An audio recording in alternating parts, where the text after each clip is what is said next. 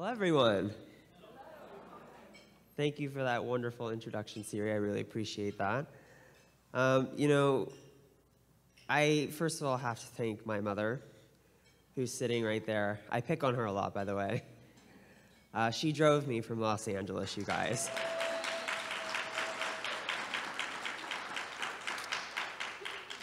I hope you're ready for the drive home for me to pick on you. For those of you who are not aware, my mother is also a survivor of stage 3 melanoma skin cancer. She's had a brain tumor. She has been my rock, as well as my father, for my entire life with CF. So thank you, Mom, for being here. Before I get into my presentation, I was here for the experts panel. And if you were not here, I just want to address something that came up a lot, which was mental health. The importance of mental health with cystic fibrosis and just in general in life is so, so important. Having gone through 2 double lung transplants, now facing a third, I would definitely not be able to stand up here and do this sort of thing if I didn't have my therapist, if I didn't have people I could talk to.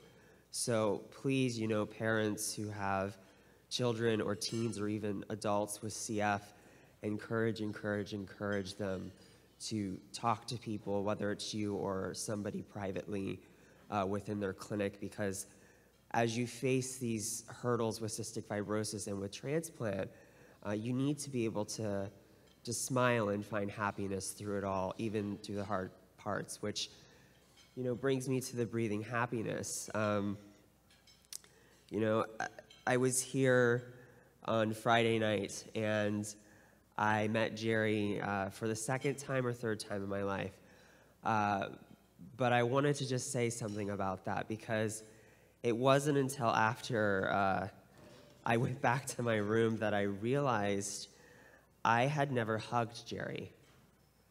And I hugged him that night because we're both post-transplant. And it was such a powerful moment that had been a decade in the making. And I went back to my room, and yes, I did ugly cry. And my mother thought that would be hilarious to take a photo of. But guess what, Mom? Last minute things to my speech allow me to take advantage of that. So yes, I did ugly cry. I did have to get that out of my system. But you know what? I think that's a score 1 for Travis, score 0 for my mom for the award-winning ugly cry photo. So thank you for taking that photo, Mom, and allowing me just that second to put that in my speech before we did this. Sorry, guys, I had to do that. That photo represents more than just that hug that I was expressing. It also represents the loss that I've experienced with cystic fibrosis and with transplant, the many friends that I've had come into my life and move on in their own journeys in the universe. Hugging Jerry, it was very emotional, but also brought on a lot of these other feelings. So again, kind of looping that hilarious moment back into the mental health, please. Take that very seriously with cystic fibrosis. Before I jump into breathing happiness, I have to address something else. I started this thing on July 29, 2017, called the Yellow Heart Squad, and a lot of you came up to me and brought up the Yellow Heart Squad the last couple of days, which was so cool. Many of you watching here, probably on the live stream, are from the Yellow Heart Squad.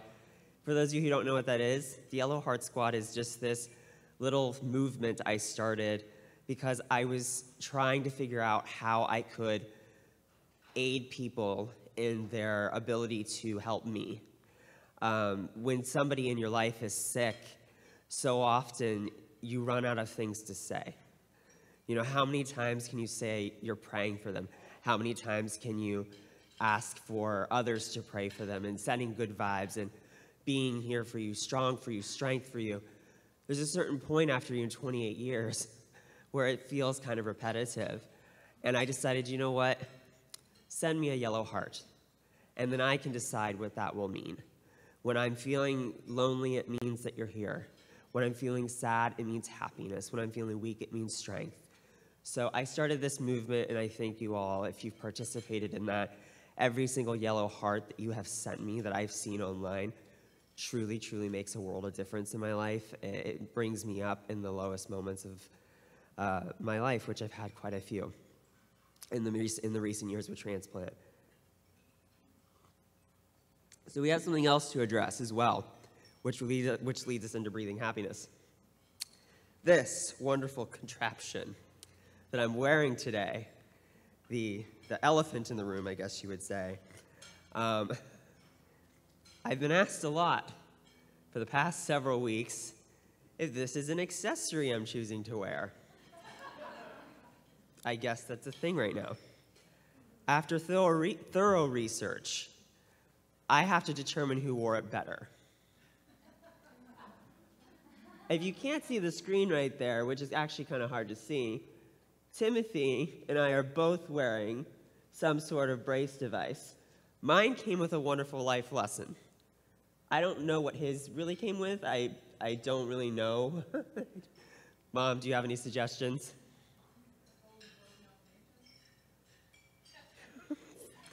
Fair enough, his came with the Golden Globe nomination. Thank you, Mom.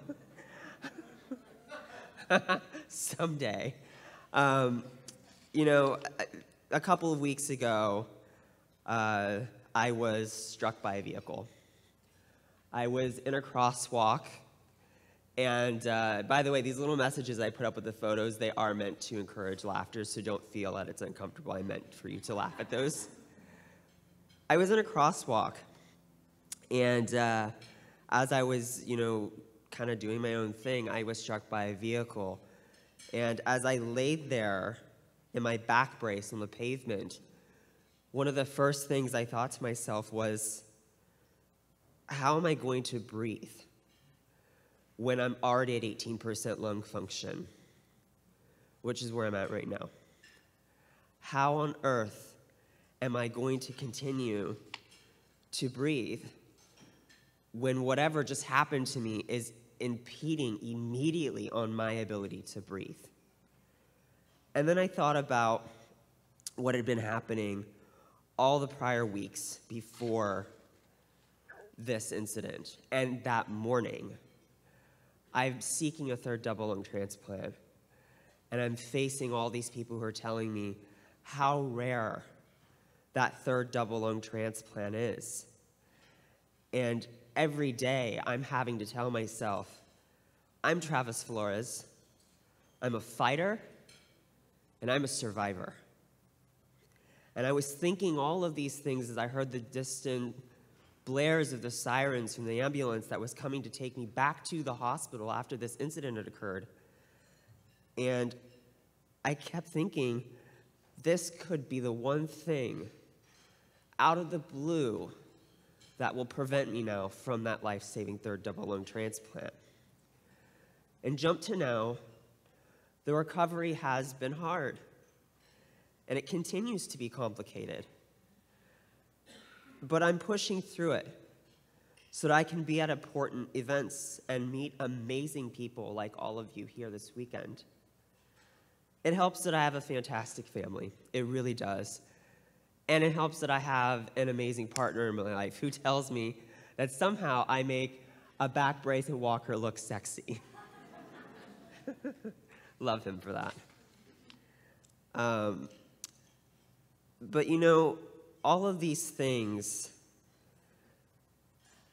can't quite explain how important it is to have that kind of support. We can joke about it, but at the end of the day, if we don't have the support of those around us, getting through the cystic fibrosis and the transplants and incidences like this that we cannot predict, it's impossible. There are two questions that I've been asked a lot in my life, more so recently than ever before, and that is how and why. how and why am I able to get through every single day with this idea of happiness? And the two go hand in hand. When you identify the reasons why happiness is essential for your life, you'll then find ways to ensure it for yourself. And the logical answers, of course, are people are happy to be happy, the answer to the why, and people do what they love, the answer to the how. And wouldn't it be perfect if it were that simple forever? I've learned that the first step to achieving a daily sense of happiness is understanding and accepting that it's okay to have moments in life where happiness doesn't have logical answers or a straight path to it. I, like many others, wanted to be happy for myself by doing what I loved for much of my young life. It wasn't out of selfishness either. I did plenty of work with charities, but I also had other passions that made me feel good, and I wanted to pursue that good feeling for myself. My why and how were about myself, and that path to happiness worked for a really long time. But when my health started to decline, before my first double lung transplant, the how was gone. I was no longer able to do the things that I loved because those things, like many others, require the ability to breathe. As a result, the why started to be unclear then. If you aren't able to do the things you love, the things that make you happy, then why try anymore? That was my thought process, which led to depression. But it was this moment in my life that turned out to be crucial in my ability to discover that happiness isn't one-dimensional, meaning my happiness wasn't just for me. I had to look within myself. I had to make lists of all the reasons why I loved my life and how I can continue to find the things that would make me happy. And one by one, that list became shorter and shorter. The activities that used to be so fulfilling had just become reminders that I was dying of cystic fibrosis. What was left at the end of that list? Names. Not things, abilities, activities. It was names. My brothers, Justin and Brandon. My parents, Tim and Teresa. I realized that my why and how were about the people I cared about and who needed me. The importance of happiness was no longer about being happy for just myself. I needed to seek joy and positivity for my family, and I was going to do it by reminding myself of all the moments in life that I still had to be a part of. My brother's getting married, which my older one is married now. My brother's having kids. I have a niece now. Family vacations. So many things in my life that I have now been able to enjoy because I found those answers within myself when I needed those transplants. I'm going to leave this photo up here for a few minutes because I just adore my family and we wish they could all be here with us today. So this is my way of kind of doing that, if that's okay. Daily happiness doesn't mean 24/7. Believe me, when I was struck by that car, I was not laying on the pavement smiling, going, wow, life's great right now. What I mean by daily happiness is finding the things every day that will get you to get out of bed. Enjoying those little guilty pleasures that you may have. For me, it's the Real Housewives of Beverly Hills. And then find people who allow you to go to bed at night thinking, wow, my life is really fulfilling, and I'm so thankful for everyone who's in it. It also has moments of tears, anger, confusion, emotions like ugly crying, mom. Emotions are what make this life so unique to each of us. We all feel differently about this life and every aspect of the world. Even when we agree on something, the level of agreement varies. That also means happiness is very individual. We receive it and express it differently. Some people are very vocal about their happiness. while others internalize it, and both are normal. We can't tell someone how to express themselves, and that's not what I'm here to do today either. What we can do, however, is help each other find our answers to our hows and our whys, and so that we can become happier people together. It's true that the more positivity you put out, the more people you attract around you who are positive. And the more people who are around you that are positive, the more moments of daily happiness that can occur in your life. So before I move on to the superpower elements of this whole speech, I want you all to do something with me if you can. If you're done eating, stand up. If you can.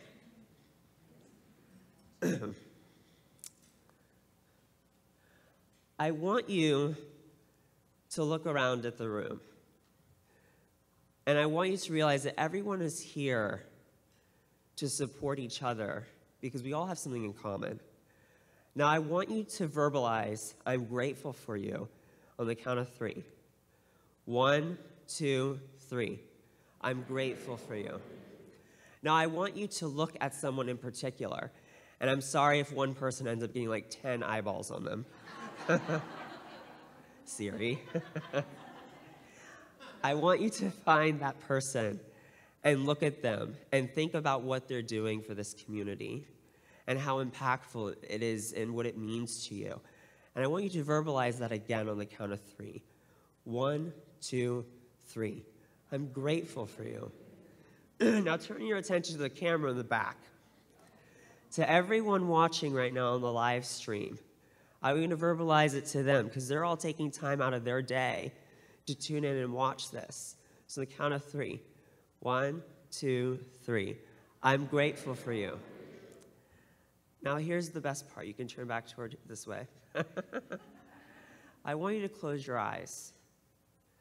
I want you to think of every single person in your life that has made you happy, whether they're here or not. I want you to think of the people who have changed your soul for the better and the people who have made you the happiest you could possibly be. And I want you to say, I'm grateful for you on the count of 3. 1, 2, 3. I'm grateful for you. Now this last one, before we do it, I want you all to take 3 deep breaths with me, which is ironic because I have 18% lung function, so it's not going to be very deep for me. So on the count of 3, we're going to take 1 big breath in and out. We're going to do it 3 times. So 1, 2, 3, in and out. 1, 2, 3, in and out. Now before this last one, think of the fact that you're all standing in this room. You're all supporting research. You're all supporting medicine. You're all supporting the emotional support that other people need in order to get through cystic fibrosis and get through transplant and get through all the other things that we go through as a community. And I want you to realize that you have chosen to be here. And by you choosing to be here, you're choosing in a way to save lives. You're choosing that. And we don't express gratitude toward ourselves enough. So right now, we're going to take our last big breath in. And at the end of that, I want you to say, I'm grateful for you, meaning yourself. So take this breath in. 1, 2, 3. In and out. And I'm grateful for you in 1, 2, 3. 1, 2, 3. I'm grateful for you. Okay, you guys can sit back down.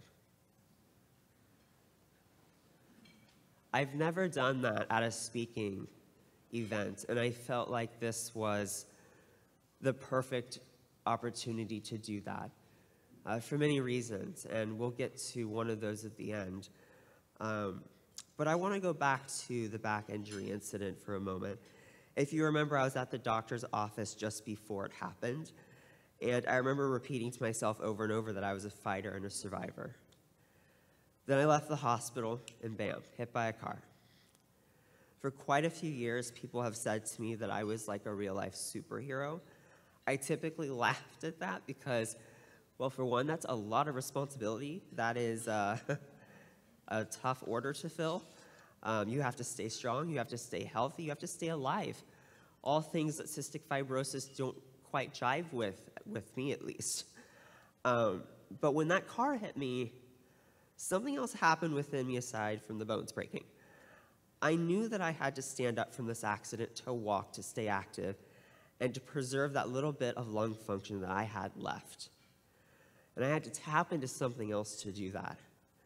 My spine was fractured in 5 places, and I had 3 broken ribs. I had to get my mind around those obstacles and somehow see what all these other people had seen within me for years. And that's when it happened. I realized it and I vocalized it for the first time ever. I said, I'm Travis Flores, I'm a fighter, I'm a survivor, and I'm a damn superhero. After I expressed it to myself, so much more became clear about life and happiness. And that's what I'm excited to share with you all right now. We're all capable of being superheroes. You're all superheroes in this room right now. Whether you believe it or not, I'm going to explain how. Happiness is a superpower. And when you unlock that superpower, you tap into other superpowers such as gratitude and love. We've already tapped into gratitude. But having a superpower isn't what makes a superhero. That's not why you're all superheroes in this room. Remember that why and how that we talked about earlier. When you decide to use that superpower, happiness, for the good of other people, that's what makes a superhero. Every single one of you in this room is happy helping other people.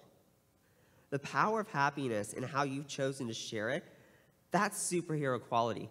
And when you embrace that, when you open yourself up to that power and how you can use it, you rise in this world as a superhero in the eyes of those that you help. But with every superhero comes the supervillain. This is actually my cat, Cairo. And although he's actually a really huge comfort in my life, he truly looks like a superhero most of the time, or a supervillain, sorry. Supervillain most of the time, and I just thought it was appropriate.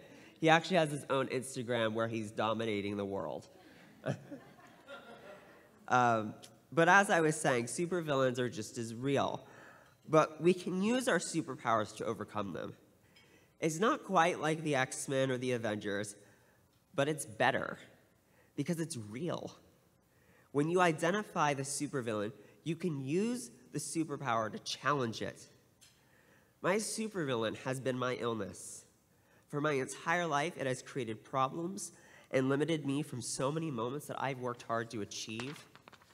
My life is a bit more complex, though, because my antagonist in the story is also my protagonist, meaning the CF being my villain has also enabled me to become the person I am today. It's a little confusing.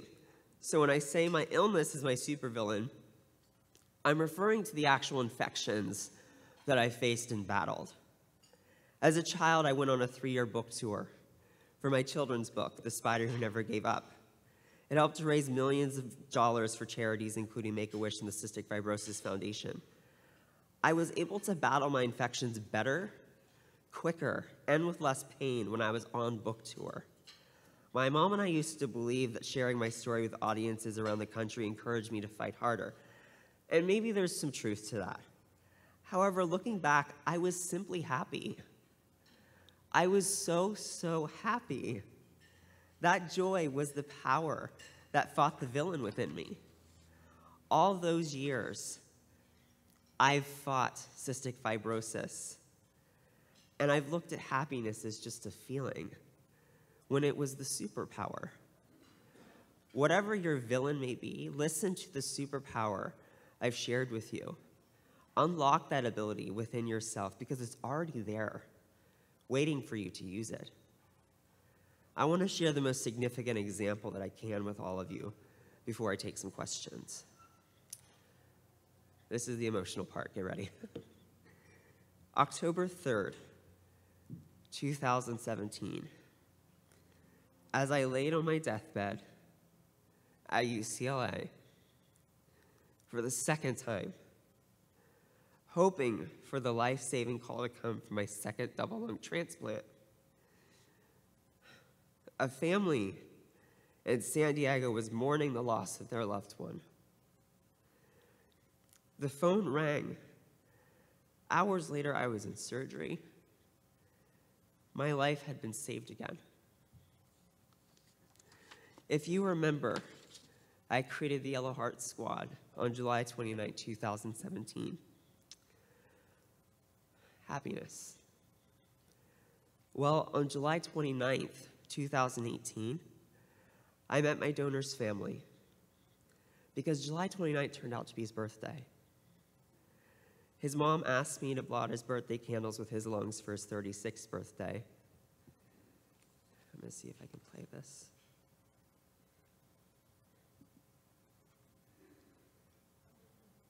Oh, there's no sound?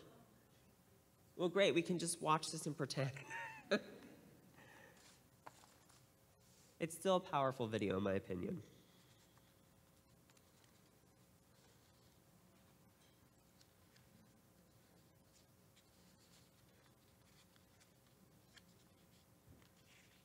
We can clap there.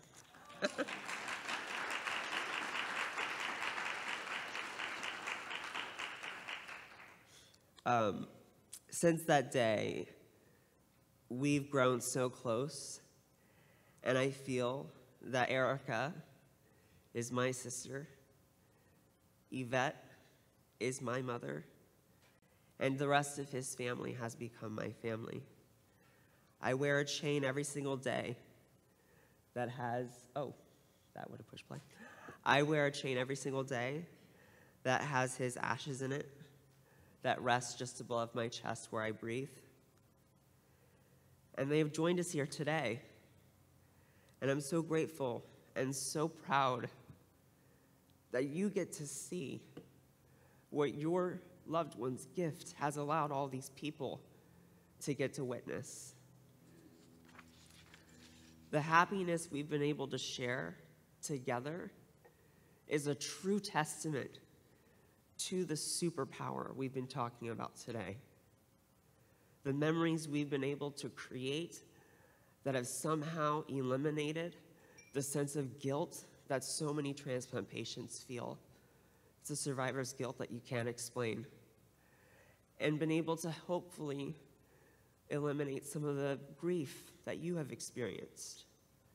That's the power of happiness, ladies and gentlemen.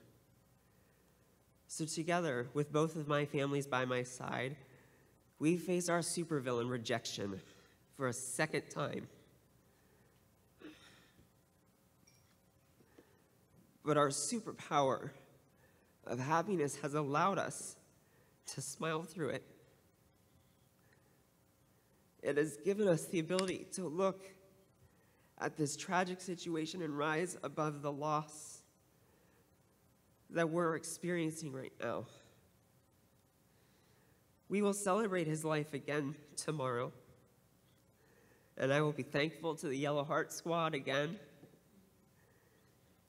Every member of both of my families are superheroes because they surround me with love and countless things to smile about, despite their fears of losing me. And you, all of you here today, you're superheroes because you choose to help others with your individual talents and smiles. In times when you feel you aren't strong enough to get through a moment, or when you're afraid of the next moment, close your eyes like we did earlier. Breathe in, breathe out, feeling that gratitude, knowing you can unlock your superpower and become a superhero in 2 steps. Step 1 is breathing. Step 2 is happiness. I want to thank you all for being here today. I'm Travis Flores. I'm a fighter, I'm a survivor, and we're all damn superheroes. I'm going to take some Q&A in a little bit. And I'll be signing these books that are all passed out to all of you out in the hall, but I believe my donor family does have to leave. So before yes, of course, stand up, please, if you.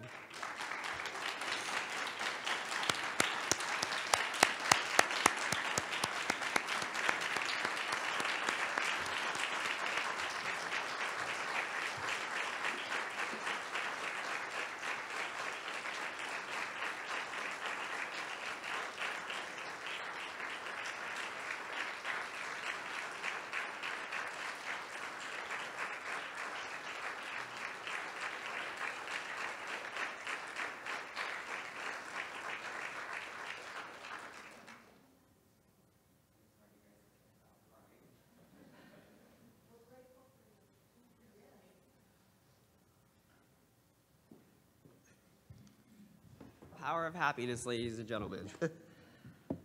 I'm open to questions if you have any about CF, life, transplants. Mom, I cannot wait to pick on you more. Parents who have young ones with CF, that's what you have to look forward to. Oh, thank you. Oh, Siri went off when, oh, no Siri. Siri, your name is Siri, so it's a complicated situation.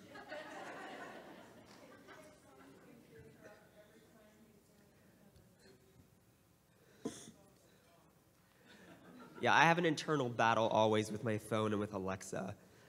Are there any questions? And I'm open to whatever you may have to ask. Believe me, I've had some very strange questions.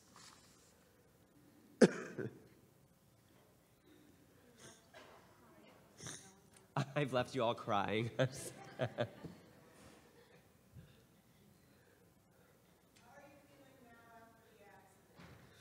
Thank you. How am I feeling now after the accident? Sore, but every day is a little better. I think it's very similar to any injury or surgery.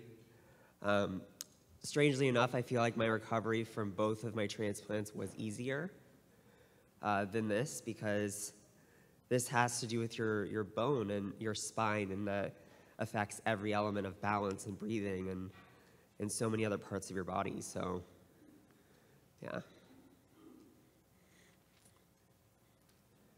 Any other questions? Can you talk just about the journey to be listed for your third transplant? I know everybody keeps telling you you're such a rare person for that, and I know it's been a long journey, and I'm curious to know more about it. Yeah, the journey to be relisted for a third transplant, because as we've mentioned, is very rare, has been probably the most taxing thing I've ever been through in my life. You have to face constant rejection, and I don't mean the rejection that's already going on. I mean hospitals, and doctors and surgeons not wanting to touch you, despite the fact that you are begging to live. You have to advocate for yourself. I have to give reasons why me over someone who hasn't had a first or a second. And believe me, that was the biggest moral dilemma I've ever faced in my life, was even trying to get myself to go through with the evaluation, is saying, why should I even try to go through a third transplant when so many other people haven't had their first or second? But then, I look at the people I love. I look at the fact that I have somebody in my life that I'm in love with who needs me. I look at my niece who was just born, and I don't want to be just a picture to her. I want to be a person. I want her to know me. And even if she only knows me for a few years, it's better than not knowing me at all. So it's been a lot. And hopefully I will be back at UCLA soon. It's been a really grueling process with insurance, which I'm sure a lot of you understand that. Trying to get an insurance company to say, yeah, sure, we'll pay for that, for anything is complicated. But when you try to tell them you need a third transplant when the first two haven't quite worked, it's not a pretty thing to go through. And, you know, my mom's not here right now, but, because she just left my donor family, but she has been a warrior in this with me. I didn't mention earlier, because I can't pick on her too much, but, you know, she has moved her life 2 times. Forget the first, 18 years of her life being about me, but 2 times in her life, she's uprooted everything from Ohio and moved to Los Angeles, California, for about a year each transplant, pre-transplant, and then taking care of me after to get me through the first months. And she's doing it again. She moved here in April, and despite the fact that I have a partner by my side who she has complete confidence in, she knows he needs her too. So she's here. Are there other questions? No? Oh yeah, I'm sorry. I always forget there's a mic there. Thank you, Travis. It's great to meet you. Thank you for coming here. I know it's a big effort just to show up. So thank you. Absolutely, thank you. And I have a hard question. Okay. And that is the whole culture of CF is about fighting. And I loved your talk. It's also not just about fighting, it's about finding happiness. Yeah. One of my mentors asked me, there's a time when we have to lay down our shield and be done. And I just ask you if you've ever thought about that, and when is enough enough? It's a really hard question, so if it's too much for you, you don't have to answer it. No, and in fact, I really appreciate you having the strength and courage to ask that question. You're going to be responsible for me crying now. In January of this year, after I'd already been through the beginning stages of what appeared to be rejection, my pulmonary function had dropped 25% in 2 months. And I knew, that was one of the hardest conversations with my doctor, was sitting down and him looking at me and looking at the x-ray and all the reports, and you're anxiously sitting there waiting. And he goes, you know what this is, and your heart breaks. And then I got hit back to back with influenza A, mold, staph, and pneumonia all together. And I was in a state of basically a coma in the ICU. And when I was laying there, I was saying goodbye to my family. I somehow fought through that. And then I was like, I need a third. My pulmonary function has dropped now to 20% because of this. And the first doctor said no. And of course, you're like, wait, no. And then you go to the next university, and then they say no. And then no, and no, and no. And all of a sudden you realize that it almost feels like you're hurting your family more by fighting and withering away. I weighed 90 pounds at that point. And they're watching this happen. And I really, really, I reached a point where I just was ready to put down that shield because there was no salvation. And my only salvation became the peace that I was going to go through something that every single one of us is going to go through someday. And that fear of death became peace in a way. So what I would say to anyone who's facing that dilemma right now, I think that you have to consider how tired you are. That is a decision you have to make for yourself, and no one else should ever dictate that for somebody. If somebody wants to go down fighting, then you let them fight. The most you can do is be there by their side and let them do what they need to do. I lost a friend oh, sorry, I didn't expect that to hit me. I lost a friend to rejection of her second transplant recently. She was a Duke patient. And I had a very, very personal conversation with her husband about that because I needed the tools to be able to get my loved ones through that in the event it happens again. And what he said to me was, as hard as it was for him to watch his wife lay in a bed and just slowly fade, he had to remember that if he was scared, she was scared. The warriors in the room are truly the loved ones, and I think, those with CF, we can all relate to that. The people who are there for us and take care of us in moments when we can't, they're the true warriors. Because I feel like, we have the easy job in all of this. We either survive or we don't. And that's blunt, but that's the truth. It's everyone else that has to figure out how to cope. So I think that, it's a personal decision, but whatever the decision may be, I hope that you support your loved ones in that moment. Thank you for that question. I think that that's really important to address. And again, therapy too. I mean, for loved ones, not just the patients. My mom's in therapy. She needs that for this situation because it's scary. Did you have a question? Travis, thank you for being here.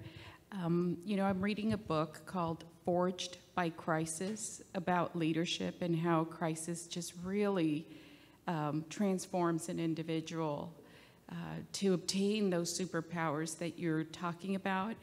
And your story is so, so extraordinary, and what you've been through has forged you to be this extraordinary person. What do you know for sure, given the journey that you've traversed and that you're still traversing? What would you say is the one thing you just know for sure? I love that question because there's so many things I'm uncertain about, especially math. I think that's something that I am for sure certain about is that love is the most important thing when you're dealing with a chronic illness. And when you don't have those people around you to support you, the chronic illness seeps into other areas of your life, such as your mental health, that make it even harder to deal with your chronic illness. So I think that that is something that I know for sure that I have learned in this life, that I would not be here today if I did not have a mom who came and lived with me, for years at a time as an adult. I'm so lucky to have a mom like that. My dad, who has maintained a job and should be retiring, but yet continues to work because he supports my mom in these moments when she comes out here and lives with me. And I hope that's not too vague, but there's just the one thing I know for certain. To be a little more detailed and go a little more personal, I guess, with you guys, a great example is that I was with someone for 5 years, and I had a split. And in that split, I lost control of my body. I lost 30 pounds. This was before the first transplant. And my health spiraled out of control. The person that's in my life now is one of the only reasons why, aside from my niece, that I keep grasping onto this fight. Because I see how much she needs me. So, again, love is the one thing I'm certain can carry us through the hardest of situations. Any other questions? It's a great question, by the way. I don't know if any of you saw the film 5 Feet Apart. I'm sure it's been a very popular film within this community. But something else I would like to address quickly before I end this, because I am in media and entertainment, along with some other people I know in this room. And I think it's important that, as the community, we are very careful about the media we support that puts messages out about cystic fibrosis. I think that 5 Feet Apart was probably the best example we could have had with a major studio putting out a story about CF that allowed it to show a lot of the intricacies of a relationship and friendship in the hospital and the all the things that we go through.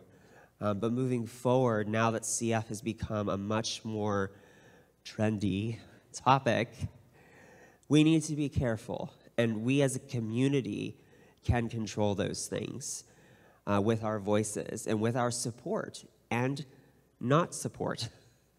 When you have books that come out like Mallory Smith's journal that came out, which we have,